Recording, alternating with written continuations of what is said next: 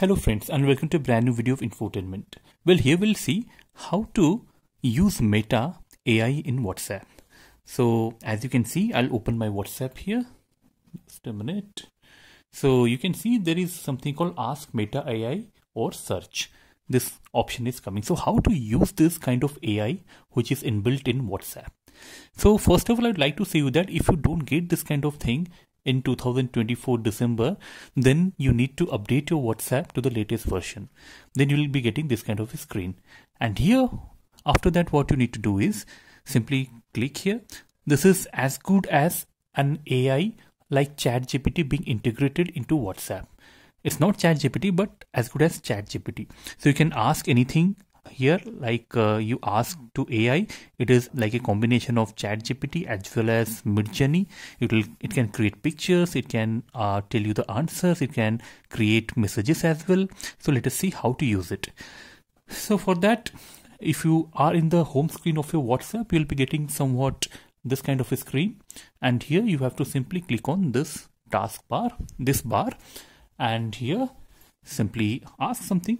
For example, write facts about, it's a very popular monument in India, Taj Mahal. So after you asked a question, what you need to do is it will simply show that no results in chats or contacts. First of all, it will try to search something from your chat box, because this is actually a place where you search in WhatsApp. So it will first show that no results in chats or contacts. So here what you need to do is simply click on this. As you can see, if I can zoom it here, simply click on this send button.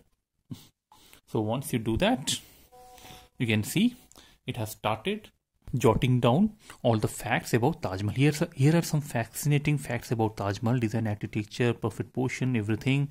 It's okay. So let me ask something very interesting. Not 21st century, I'll go for 30th century. Let's see what kind of a future picture of Taj Mahal is being built. Let me see what kind of picture it is building, what kind of picture it is making. Let me say it is something different. So let me ask something else. Write a couplet.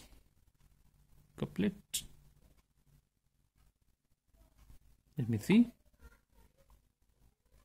That means 2-line poems. तुम्हारी आंखों में चमकता है प्यार, रोजा तुम्हारे बिना जीवन अधूरा है दिल का. Okay, good. In English. So as you can see, I don't have to say the full sentence here. It is automatically connecting my previous questions and using the intelligence, that is artificial intelligence, to find out or to figure out what exactly I want in my next question. Here's the couplet in English. Your eyes sparkle with loving light. Without you, my heart home isn't right. Great.